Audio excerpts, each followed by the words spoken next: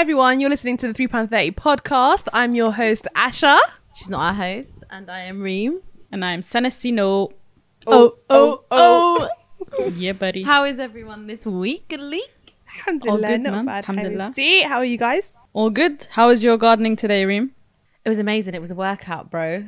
It was. I haven't like moved that much. I don't think ever. Like it was peak. I did bits, maybe like 2.5 hours of just, bruv, non-stop. It actually is a workout. I think it's the worst workout. Like it's on par with swimming. Nice, actually so satisfying though. But I was so disgusting. Like my hands, my feet. A nail broke. It was all going down, even though I was wearing double gloves. I'm not gonna lie, I came here and I thought it was a 60-minute makeover. It was literally like everyone was out. Everyone, the whole squad, even the neighbours were out trying to get involved. Bruv, the neighbour So cute. mashed up the way we had it planned, but he did well. But yeah, man, it's good, alhamdulillah. Me, my mum and my dad were all out chilling. It was nice. Alhamdulillah, bro. But I proper didn't expect. My dad goes shambak, no emotion. No nothing. way. He goes, shambak, and like lifts his head. That's No the point, way. yeah? And I could see her in the car, and I was like, "What?" I was baffled. I was like, "How did?" I was baffled. I truly thought it's 6 on the dot. How did she get here? What happened? What's gone on? She hasn't messaged nothing. She just came along. I thought she was sleeping. Bro, I'm not gonna lie. Me too. But then when she just turned up, I was proper confused. I looked so crusty. I felt bad that your friend saw me looking like that. That was the first time you guys have First met. meeting, and I looked disgusting. No, it's fine. Everyone looked frass, to be honest. Don't lie. Safe. Yeah, you Speak looked for yourself, frasser, bro. but everyone looked frass. How's the heat, Sino?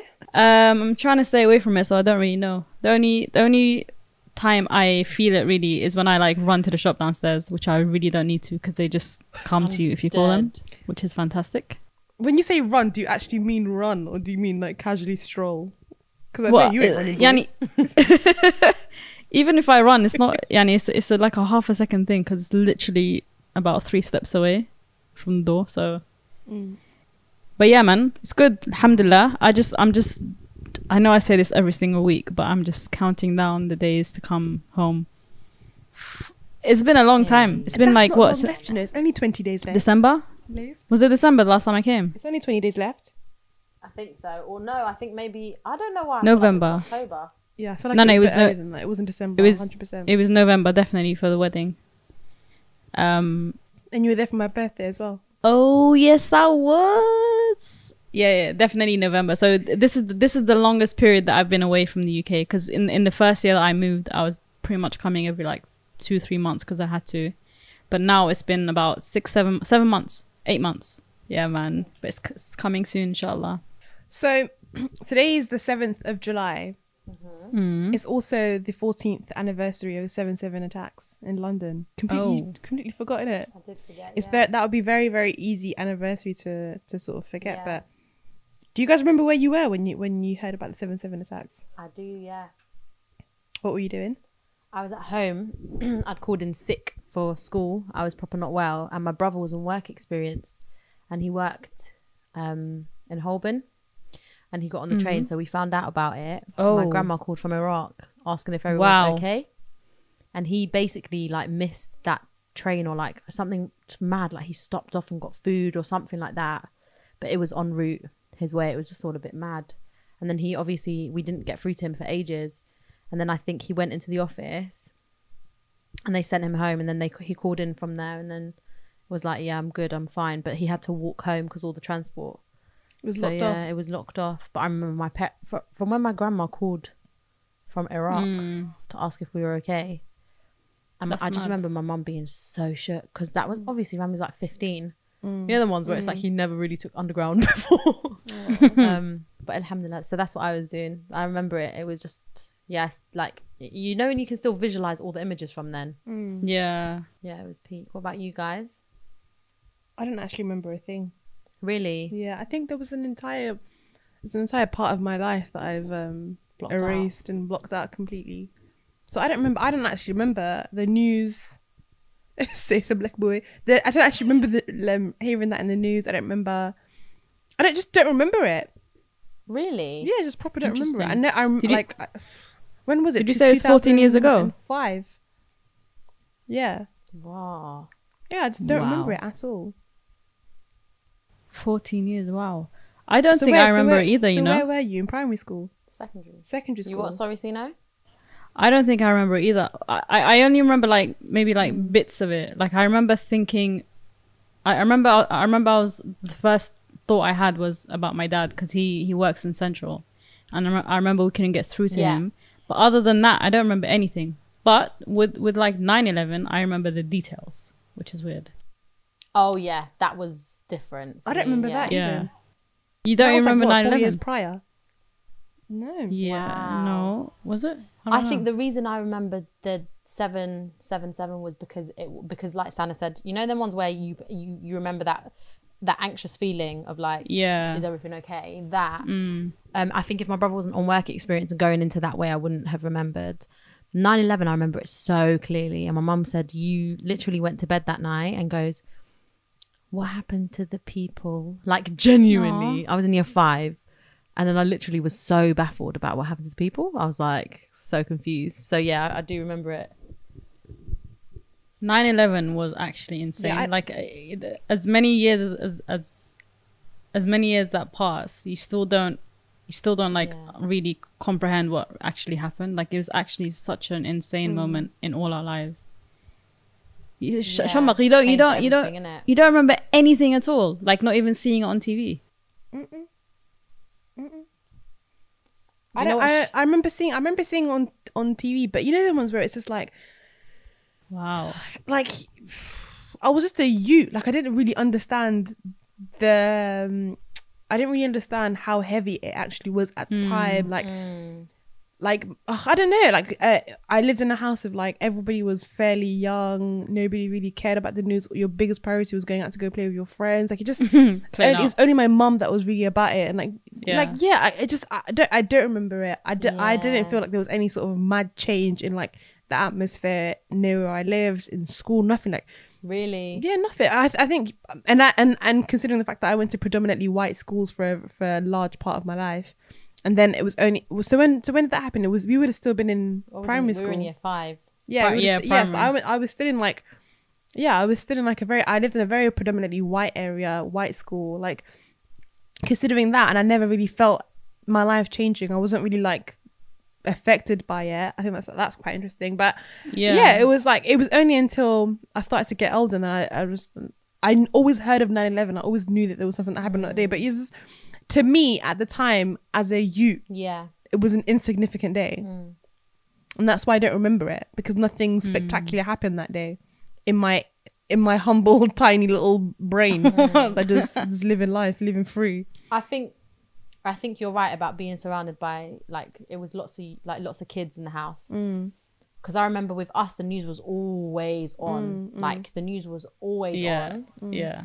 And I remember everybody panicking because everyone knew what was going to happen next. Really? Everyone knew what was going to happen next. That's what it was for us in like my household. And then I do remember people's attitude changing because people, while I was growing up, no one knew where Iraq was. Really? No one knew what Iraq was, like what it was. So then I remember people being like, oh yeah, you lot did 9/11. I know, sorry. Isn't that mad? Like this is something. Nathan's gonna come for you. This is something I'm still like confused about. Is that the perpetrators of the 9/11 attacks, right? And this is like on record, is factual evidence. 15 of them were Saudis. 15 of them were Saudis. At what point did it switch from Saudi Arabia to Iraq? That's what I want to understand. I still don't understand how it went from like from Saudi Arabia to Iraq and Saddam Hussein and all of that. Weapon stuff. This whole thing doesn't make sense. the whole situation. Yeah, but did no one question that? Like really, did no one really question that? How did you go from there to there? Well, remember they went into Afghanistan first. Yeah, where's the link? Afghanistan. I kind of understand. I understand Afghanistan. Taliban. Yeah, I understand with Afghanistan because they were going after Al Qaeda and all of that stuff. But where did Iraq come from at this point? Because there was no ISIS, there was no Al Qaeda. I don't understand. I think the weapons of mass destruction. What was it? So no, it was Al Qaeda that did that 9/11. No. Yeah, I know, but I'm saying they were saying how they were based in Iraq or based in those kind of end countries, Afghanistan. But yeah, they were saying that they were based in them kind of ends. That's but they were weren't scared of weapons of mass destruction. Yeah, they weren't. But everyone knew that. That's why millions of people came out to protest. Like people were saying, because there was multiple reasons for the wars. It was weapons of mass destruction, liberating the people. Like nothing made sense. There were like 7. So it was just, it was just a silly, confusing one. But people are living. People survived. You know them ones. Yeah, but after what, man? Like, did it really need to happen? I get really pissed off when people say stuff like that. Like it's a great thing to be resilient and, you know, rise from the ashes and all that stuff. But it doesn't take away from the fact that more than 1 million people died or were killed, let's say. It doesn't take away from that. Do you know what I mean? Like, and the fact that like they're so like they're so audacious in recently, or in recent years anyway, they've been like really audacious with it. Like, okay, yeah, we made mistakes. There weren't any weapons. And they go on like nothing happened. I'm so baffled that there's no one in The Hague. Obviously not justifying it in any way, because you know there is no justification. But atrocities like this are happening daily, and not daily, but are happening regularly. Like if we look at what the Belgians did in Congo, I think it was 6 million killed, and nobody talks about that. Like 6 million. That's on record.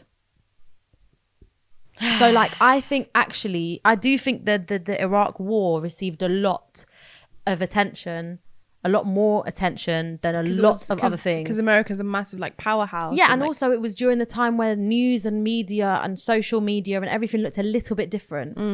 So I think that it was when Murdoch was still in complete control of like every bit of information that people were getting a hold of.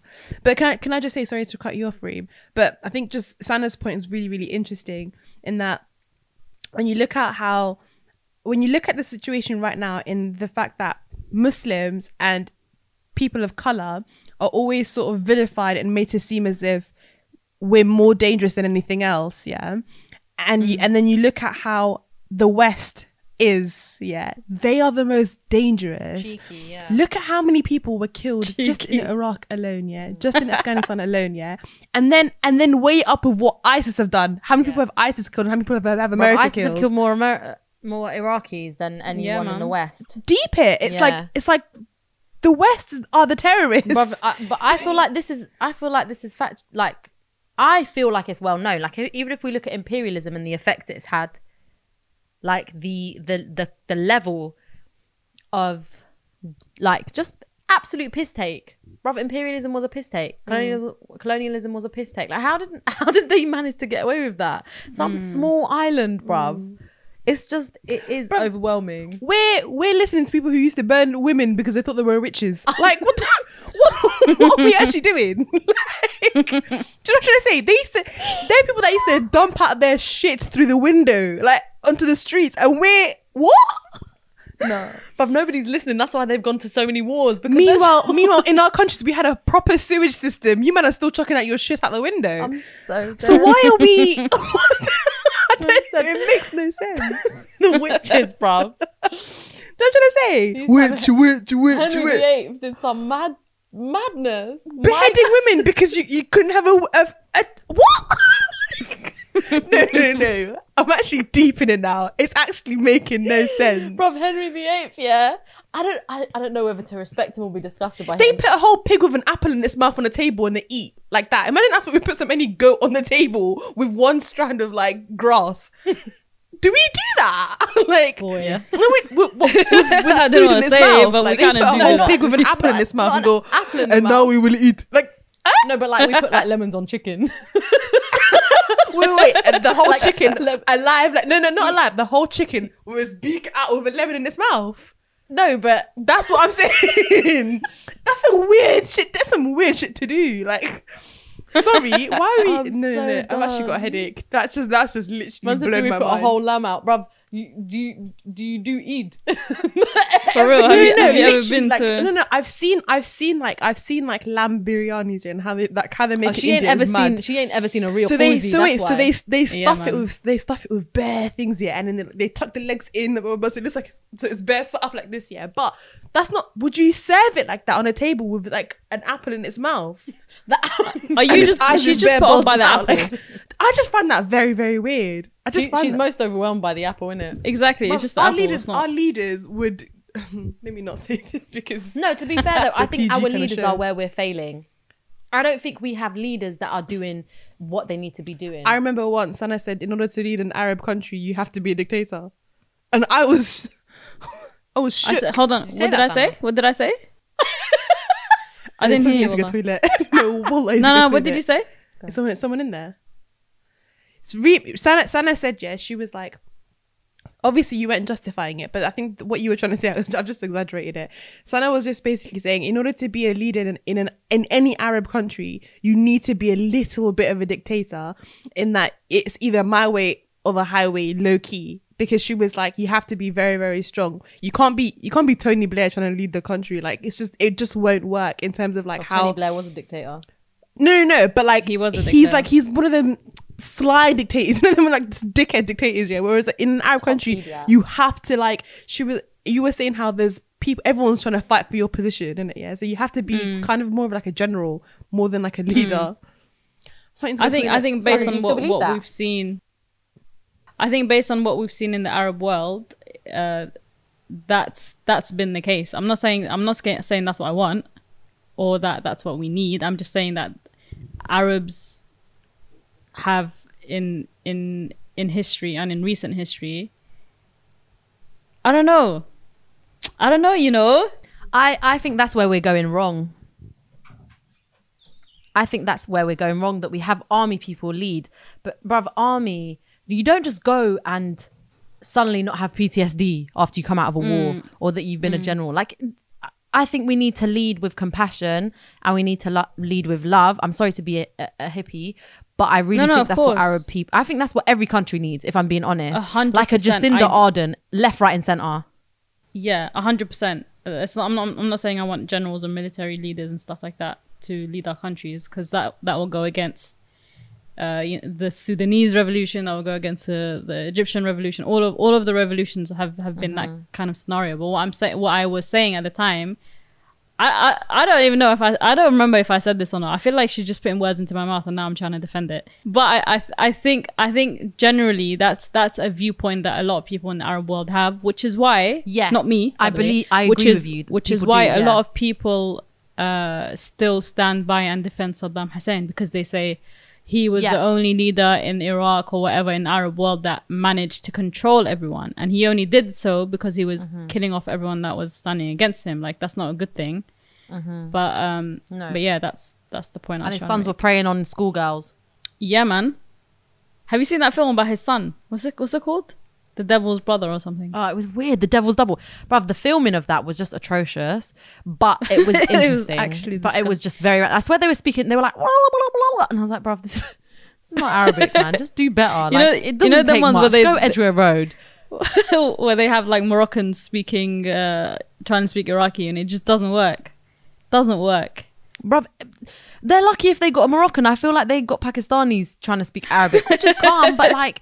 it's just not accurate. That's the problem. It's just not accurate. Like, it was just very confusing, and all you hear is like, why are you hell-hilling mid-war? Like, what's happening? That's not what dictators do. You don't just start flipping celebrating like that. It doesn't work like that. But yeah, I agree with you, because I've had multiple discussion with people about this, and everyone's like, what, don't you love Saddam? And I'm like, listen, I've studied this hard. Like, I did my pretty much my whole university degree was on this. I've got my dissertation on this, and I did a really a really in-depth research project about it. Obviously not PhD level. I'm not trying to be some professor, whatever.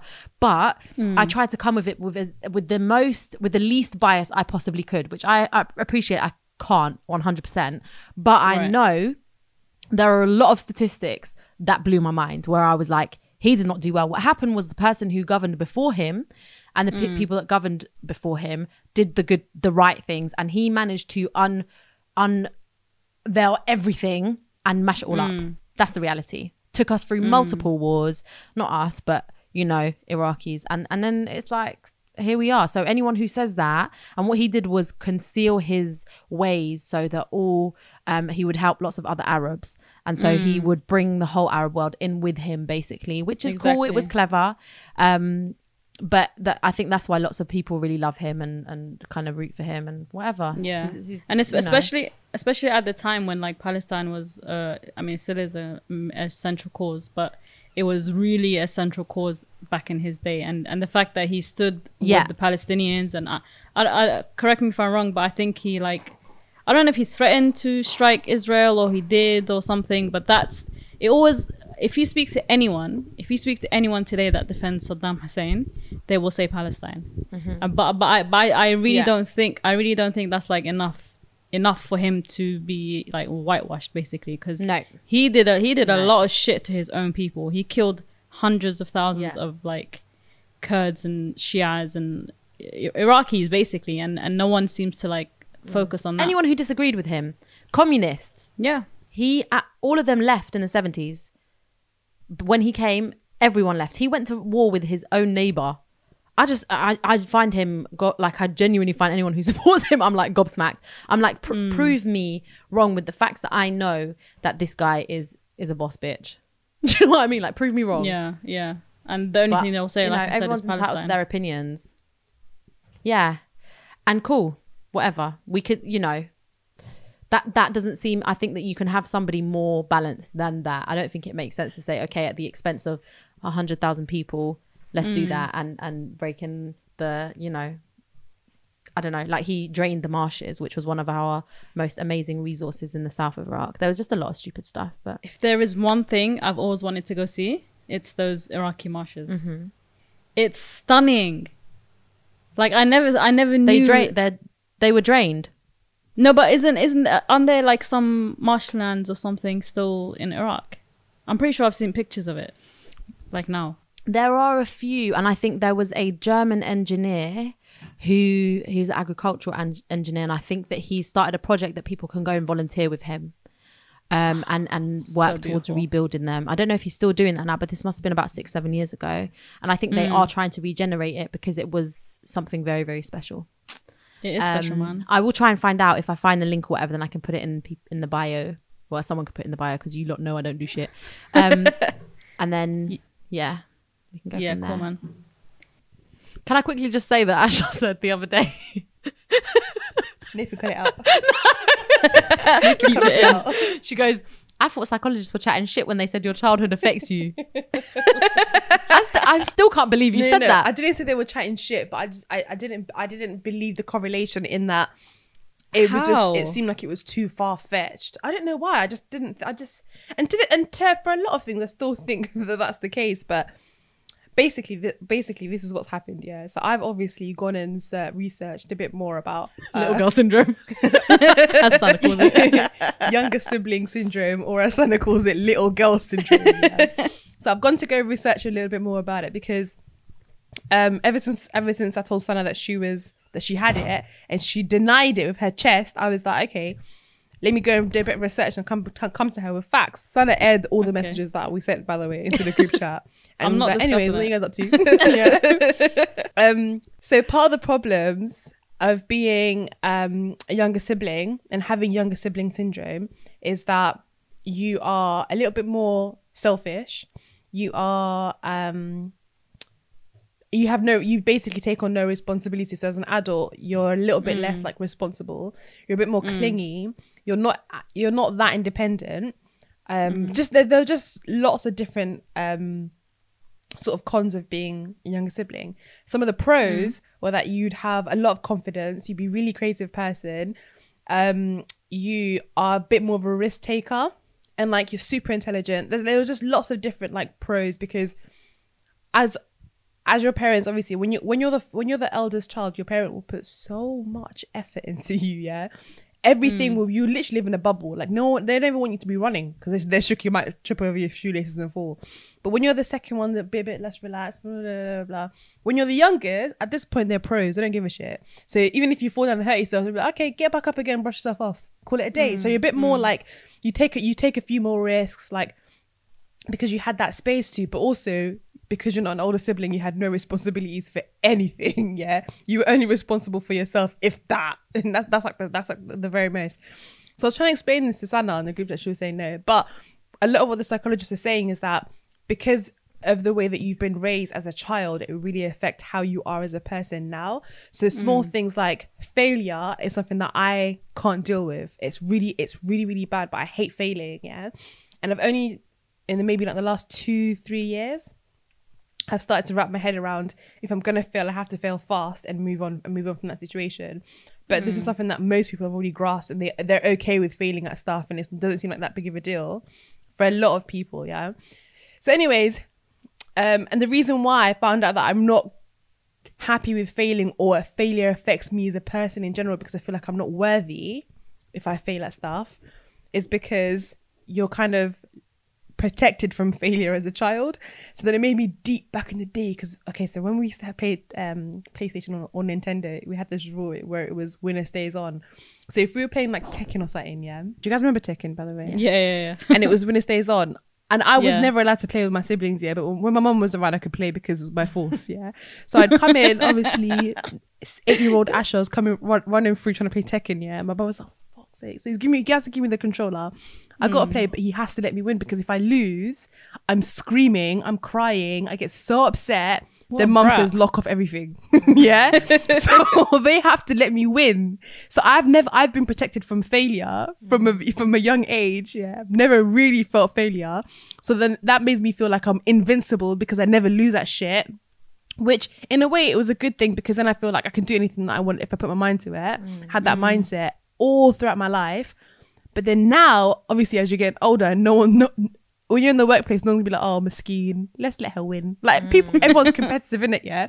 So it's listen, when you do lose that stuff, it hurts you even more. It makes you feel like, well, it makes me feel like I'm not worthy. Whereas if someone failed, they'd be like, oh, I could have done this better. They don't. It's not like a reflection necessarily of them in general. I see it as like my whole world is crumbling down. Like, why am I here? I feel like I'm a fraud. You know the ones. But yeah, so it's just small things like that. So obviously, I came to that conclusion about, oh my God, maybe your childhood does affect you. I don't know. Do you know what I thought Revelation of the week. You're one of how many? 6. That's a lot. It is a lot, mashallah. But I think there must be something in the fact that your family's bigger. What do you mean? Like when with Sana, because there's only 2 of them. Yeah, there might be. That's why things probably feel a bit different if you're from a big family and a smaller family, because it's more like intense. Everyone's in your face. Yeah, I don't know. Maybe I just thought that.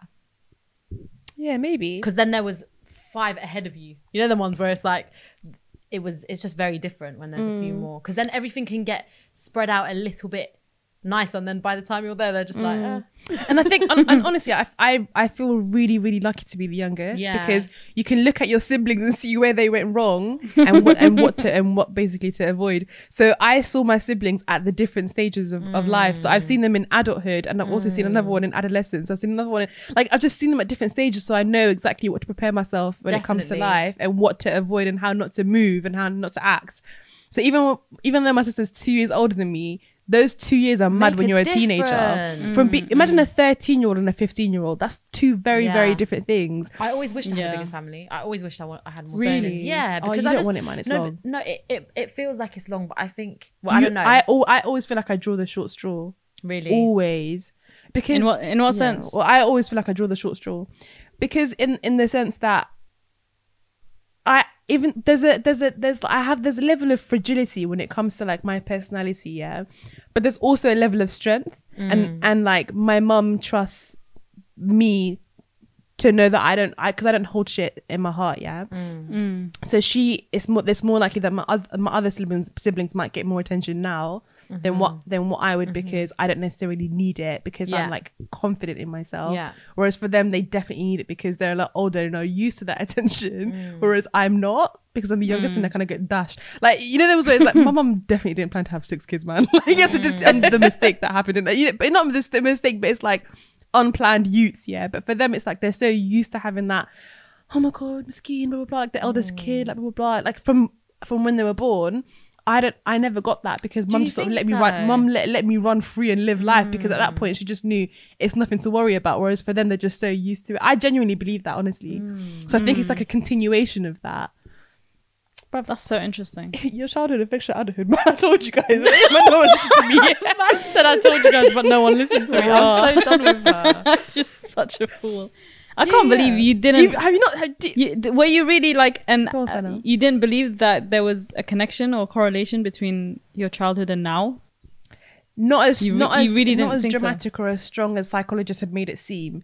Only because it's Wow. like small things like I love it. These lot have PhDs of studied this, and she's like, "Yeah, no, you're For real? it's not that. It's Like, not, of oh, course, actually, it's you're not that I right, don't you believe know. it. It's just I'm just like, I think it's hard when you It's hard to haven't believe reflected on reflected and seen how it does affect you. And I think you have now reflected on it, and now you can see it. what's Yeah. the one of the famous like Freudian sort of theories that you had in the sense of like your relationship with your mum. Yeah. And so what was he saying there? Like you wouldn't like. I think you look for relationships that are like your relationship with your parents. With the which parents, yeah. I thought that was bizarre. I think it's very true. Do you really think it's true? Well, it can be, or it can.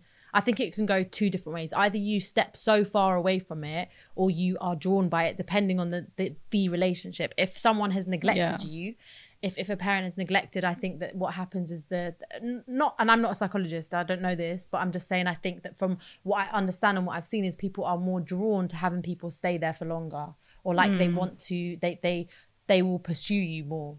They have sometimes more patience to have to deal with that than say someone who hasn't been neglected, who might just be like, "Bun it, I'm not on it," or whatever. But these are like this is all complex theories that I'm not trying to like claim I know anything about, but I do think there's a link. You're not trying to do that in a half an hour podcast. Yeah, for real.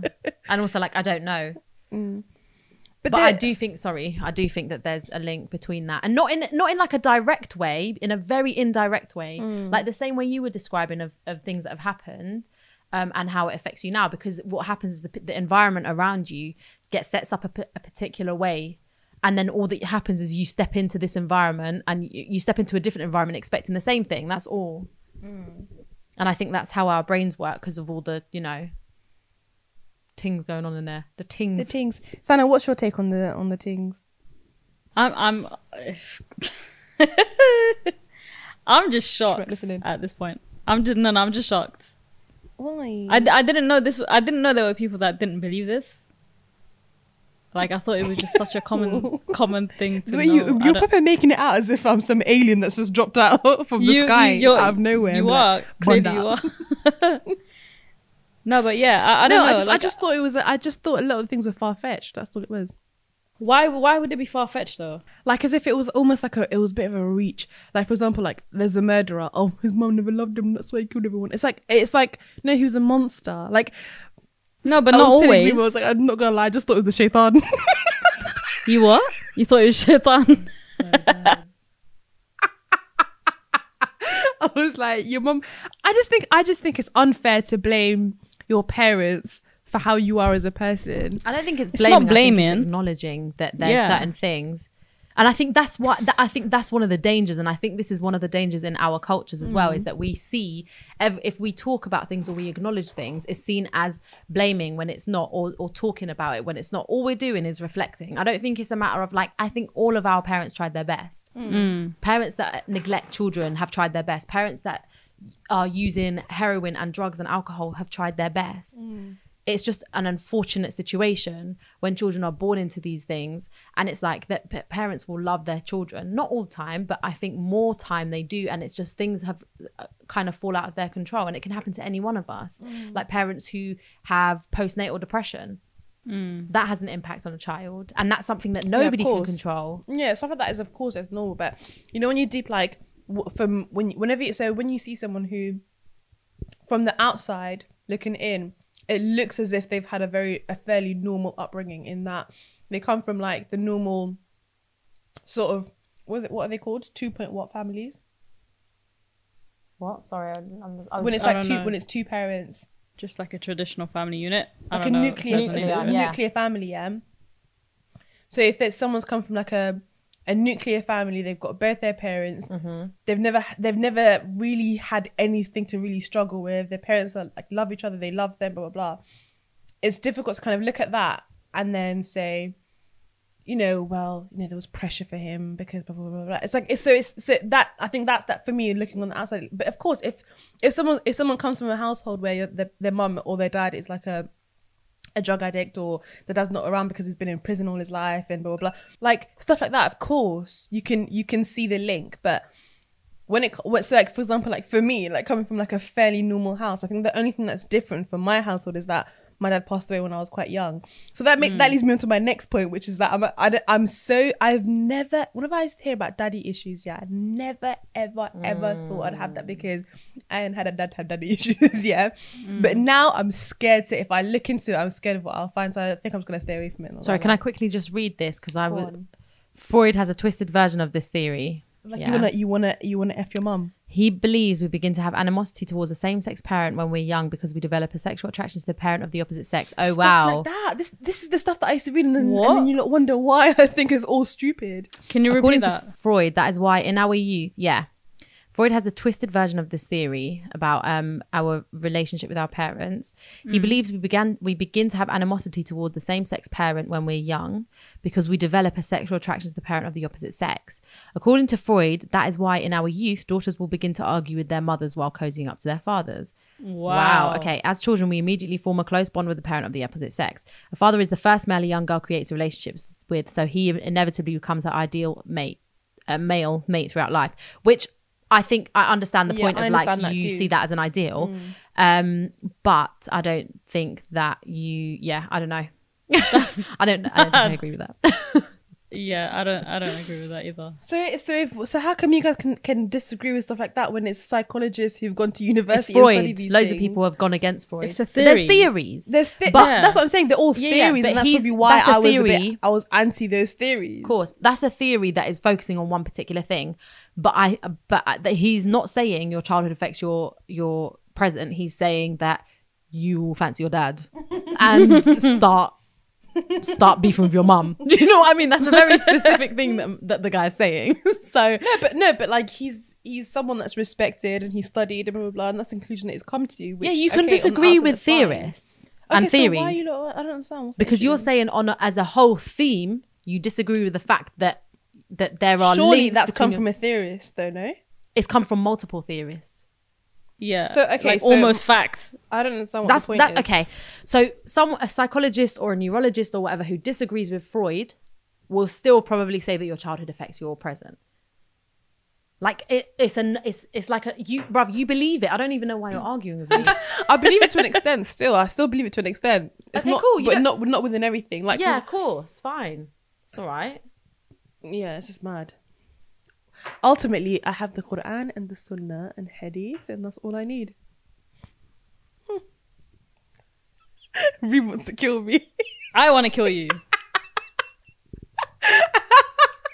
I actually can't wait for us to record the podcast together. It's a beautiful thing, but I just think that we are encouraged to seek knowledge as Muslims, 100%. and I think that we shouldn't stray away from that, because nothing that's happening is what. So tell her, fam. Yeah, thank you. I just said it just to be controversial, man. Reem but it's not controversial. Reem knows that I say things to be controversial because you two every mostly day. agree with each other. Every day she says let me just say, Sana always agrees with Reem. Let me just say that. Listen to her be controversial. If you saw the facial expression she just did, she's actually you move a little bit like, oh, you're such a shit stirrer, a demon. I wanted to say that and then I fought against it. My girl's always just on crud. I've actually enjoyed this chat. Me too. Yeah. It just feels, just a little bit intellectual today and that. Because it's your field, that's why. Yeah, very interesting. Well, not quite. When I get my masters in that, inshallah. Sana, for me in that. Tell us that, MB. Talk to me. Remember a few weeks ago we made pacts and pledges to lose weight. Has anyone done that? No habla inglés. One of my friends pulled me up on it. I was like, it's a sticky one still, fam. I think I've... Are you lot okay? I think I've put on weight. If you can see... No, I'm laughing because we're talking about weight loss and Reem is here struggling with a box of Maltesers. She's just savaged it now to open it. It was getting on my nerves. There was bare rolling. It was like... Brum, brum, brum. Yeah, basically, I don't know what happens to that weight loss thing, but I am doing better. My meals are a bit healthier. I'm not even gonna lie. Alhamdulillah. Reem, how long have you been a vegan? Yeah, but I'm still now? not going to lose mine. How long have you been a vegan? Well, I was a vegan. Listen, why should you give me that face? In November 2017, I was a vegan for 6 months. And then I became vegetarian because I needed some cheese, which I still feel bad about. But then about a month ago or a month and a half ago, I started eating fish because I'm telling you, my body's deficient. And I genuinely do feel a difference in my mood and my energy. Really? Because I wasn't doing the vegetarian life properly, where you have to be able to access like everything and have enough money to buy all them powders and do up big salads with seeds and everything. My life is very busy and I just was struggling. So now I've started eating fish, which has helped me a lot. But I feel bad because I swore that I wouldn't do this, and here I am. Do you think when you were a vegan, or even when you were a vegetarian, do you feel like you had a balanced diet? When I was vegan, yes. When I was vegetarian, no. Why? Because when I was vegan, it was a lot more strict. So it was like I wouldn't have chocolate. I wouldn't have like cakes and all of that because it was dairy as well. And so it would be like I would have loads of vegetables. Is dairy bad for you? I don't think it's that good for you. Is it part of a balanced diet? Supposedly, say doctors. But I know my skin flares up when I have dairy, and I know that it hurts my IBS. So for me, it's like I shouldn't be having it. And I think I was lactose intolerant, or I am. But it's calmed down. There was a time where I couldn't have it at all. Otherwise, I would feel like I was dying. But it usually calms down. It just doesn't work well for me. So that's what started being my downfall. And then after that, I would have things like vegetarian pizza. You know the ones. I'm relying on things like meat replacements like soya and whatever. And I don't think soya is very good for you. So I just thought... It just all went a bit when I became vegetarian. Why isn't soya good? Why isn't soya good for you? I think it's got a lot of estrogen in it. Ooh. So a lot of like people have like men have grown boobs and stuff from it, and it makes you Are more you emotional serious? and that. Like yeah, because if you have a very heavy, I'm so dumb. Bruv, trigger warning. We should have given a trigger warning. You ain't right. I'm dead. All the men out there currently putting on their bras. I'm so sorry. Oh, bless you guys. I do like a chubby shit. Time ago. I'm so dead. But yeah, so it's quite high in estrogen as far as I know, and I don't think it's as sustainable as vegans and vegetarians think it is. I'm just actually busting up. Imagine drinking milk and growing boobs. Yeah. Oh, so deep. Oh god. All right, cool. But yeah, so now she's done. She's done for the day. I'm done. So now I'm done. I think pescatarian is the best, to be honest. For some reason, I don't see fish as meat in like as in. I don't feel bad for fish. Let me just say that. Oh my God. Do you know what? They have a lot of mercury, which is not good for us. And also the state of the ocean. Apparently we eat so much plastic through fish. We ingest plastic. Wow. Yeah, because of the state of our oceans. Oh. So it's a bit of a sticky one. And it's not sustainably done at all. But you know what, I don't think anyone can do anything right now. It's so hard. Like everything we do has a negative effect. Like exactly. Bruv, I could be a vegetarian or vegan and drive, and I'm putting petrol and mashing up the world. Like obviously I would love an electric car, but who's going to pay for it for me? Like I don't have money to be able to buy an electric one. I would swap my car any day for an electric car. Any day. That's I don't care what it looks like. I think we should have a whole episode on global warming and climate change and stuff, because I feel like it's a huge deal that we're just kind of like rejecting and dismissing for bants. And I think we really should like take a look at it and come with facts and shit. Yeah, I agree. I think this is why things like Extinction Rebellion are doing so well. But I do think it's very, not that it's bad. It's a big statement to make, but like climate change is affecting I think the rest of the world more than it's affected the West right now. Like obviously to some degree it has, but like we're seeing deserts and stuff dry up and droughts and all of that. And I think that we should really be leading this revolution. I don't care who's leading it, but I just think it's interesting that the people that are missing work and the people that are out there in central London and all of that, you know. I just remembered, when Reem said that, I just clocked, oh my days. There have been like lots of droughts and like mad shit that's been happening and earthquakes and all the rest of it. Yet whenever you think about any sort of environmentalist rebellion or whatever it is, it's always, let's think about the polar bears. Oh my days. When I've actually just deeped it, our biggest concern is other animals. When it's like, my children will not grow up to see a giraffe in the future or an elephant in the future. They will never know what a polar bear looks like if we carry on this way.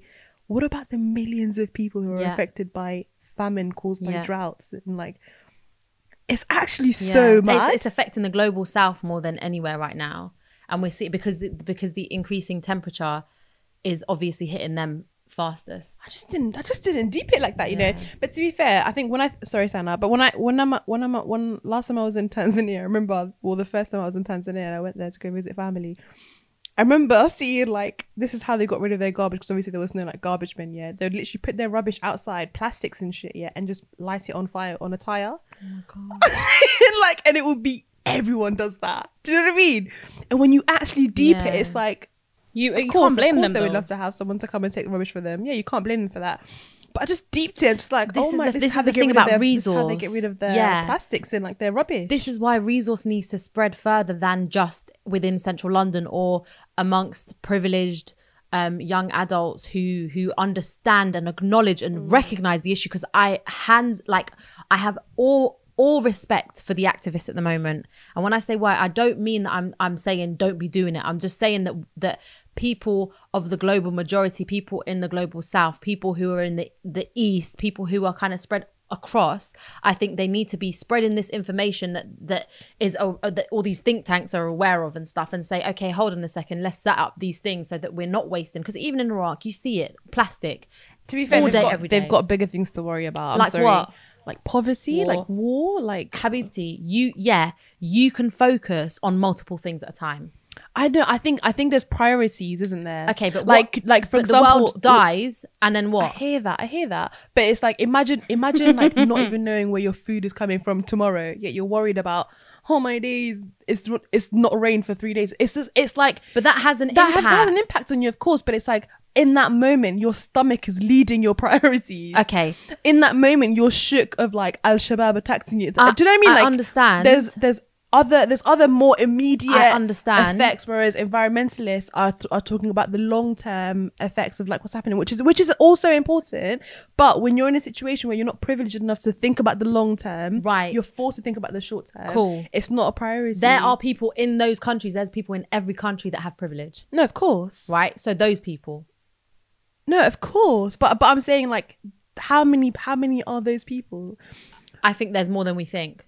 I don't think so. I think so. I don't think so. What are you talking about? Iraq? Like any like country which is quote unquote developing. I don't think so. Well, I don't think so. I think it's just a very different... government officials. Yeah, of course they're the dickheads, but they're also very, very corrupt. They don't give a shit about they don't give a shit about their people, let alone the environment. I don't know. I just find it gobsmacking. Yeah, it's a difficult one. I find it gobsmacking because I understand your point. Like, in no way am I putting pressure on people who are who don't know whether they'll wake up tomorrow. It's definitely important, and we should definitely be talking about it and considering South it. Africa is supposed to run out of water in 2050. Yeah. There's like in Cape Town. Yeah. They have like water shortages, which are mad. So it's like each household are capped to a certain amount of water. Because they won't have enough water for it. Yeah, like it's mad. Like bottles of water are like sky high in terms of like how expensive the cricket team or football team, I don't remember what it was, last summer went. Bruv, I have dreams about climate change. Like, it's scary. And they were capped to have 2-minute showers maximum. Yeah, it's horrible. One toilet flush is 15 litres. So you literally are forced to go maybe like to the toilet and not flush. Yeah. Like, your shit is sat in the sink for a bit and you flush once in the house. In the toilet sink. Sorry. Man said sink, think I was talking about the sink. I was like, why is it shit in the toilet sink? You're an animal. Haywan. But yeah, it's peak. I don't know. I just think there should be the people like, I'm so dead. What the people that are, I don't know. Man said, no, I know it's the people. It's the people that it affects the most should be the people that are should be at the forefront of the argument and should be also the most, the loudest essentially. Yeah. But it's unfortunate because they also have things that are more immediate effects and like they don't have a government that gives a shit about. We barely have a government that gives a shit about us. Look at them. Yeah. Look. I'm agreeing with the Shams for the first time. This is a monumental moment, and that's not to say that they don't care because like okay, look at Somalia in itself. Yeah, there's so many things that they're building up now, and it's because of diaspora Somalis going back to the homeland and building like eco-friendly like restaurants and hotels and stuff like that, and like really being like think about sustainable solutions, which is happening now. But I feel like if you're asking people from back home to care about the environment, I don't think they have the information for that. Coming from, it's a lot different. It's a lot more. This difficult. is what I. But to be fair, even people that live in like the villages and in the ends, I think they're a lot more sustainable than what we are. 100%. Yeah. But the impact. What I'm saying is the impact on the global south. I say that because I just don't know what to call it.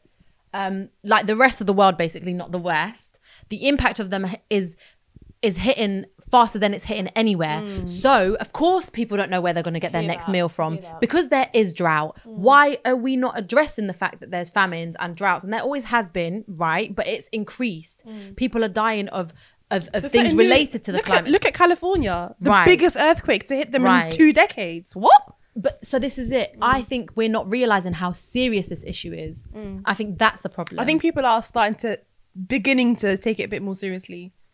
I honestly think as much as people take the piss out of Extinction Rebellion and all these different environmentalist groups, you have to look at the fact that they have woken people up a little bit more. Like, look at Glastonbury. Glastonbury doesn't have near as half as much rubbish as what they left in the last couple of years or so. Barely any more companies are using single-use plastics. Supermarkets have made a pledge to cut down on like unnecessary packaging. A lot more people are carrying around water bottles instead of, you know what I mean? Like people are just being a lot more, people are recycling a lot more. People are being a bit more conscious about what they do in the environment. There are a lot more electric cars. I think people are starting to have that. It's moving at a slow pace, and Extinction Rebellion want to accelerate that pace, which is understandable because there's like they want them to be panicked. Even like look at the little girl, what's her name? Greta. She's made an she's amazing. She's done an incredible thing, and so it's like, and even when she was like, how in one of her speeches, and don't quote me for this, but I'm sort of suffraging, but she was like, how I don't want them I don't want for MPs and politicians to just have to talk about it. She goes, I want them to panic. Which that in itself is so powerful in terms of I want you to realize how important this is, serious, and how serious it is. So if young people like that can have an impact as much as she has had, I don't think Greta would even been given 2 minutes of anyone's time if it was 10 years ago. They don't give a shit. But I think now, because people are starting to realize and listen, it's a shame that young people are having to do it when it's been the generation above. It's us that's going to be affecting, isn't it? So we have no choice. No, I'm not talking about us. I mean the younger ones. The youngers, much younger ones. Yeah. Even for us, I think it's important for us to 100%. That's our children that we're going to have to raise in that environment. We're going to have to live in that environment if God allows it, God. But that's all about myself. This is what happens when your childhood affects your adulthood. Come full circle. I'm glad we've come full circle, Sana. You said it. All right, lads. Well, I think this has been a glorious chat. Fantastic. I hope you all enjoyed. I just want to say as well, like just as like a parting message, and I'm so sorry for taking over and speaking a lot, but little girl syndrome. But I just feel like unless until obviously everything is sort of hashed out and we have a better picture of everything. For now, I think the most that we can do is dedicate this entire podcast to Shukri Abdi, who was the little girl. I just got goosebumps. Who was a little girl who sadly died earlier on this week. It's alleged that she was pushed into a river and drowned. But I think I don't want to get into the nitty gritties of that. It's still very raw, and it's affected the Somali community in particular quite a lot. But yeah, so like this one goes out to her, and like we obviously have our thoughts and prayers with the family and everyone that's been affected, and anyone who has like a little girl, like a little boy who was touched by that story. This one's for you. Yeah, and on that note, thank you guys for listening to the podcast. Thank you all. I've been your host, Asha. Not our host, but yeah, thank you. If you want to keep up with myself, Sana, and Reem, make sure you follow us on the £3.30 Instagram. It's been very active recently. We've had mad jokes, really connecting with you guys, so thank you for that. If you want to keep up with me, Asha every day on Instagram, on everything. And if you want to keep up with me, I'm on Instagram and YouTube and Snapchat and everywhere, and Twitter at Sanasino with 2 eyes. And if you want to read her book, it's on Sana Akbar on YouTube. I say her name wrong. It's on Sana Akbar on YouTube. The nose is a black boy. The nose is a black boy. If you want to keep up with us and listen to our podcast, make sure you subscribe to us on every platform apart from SoundCloud. We're not on there. But hope you guys enjoyed this podcast. We love you. Bye. Bye. Bye.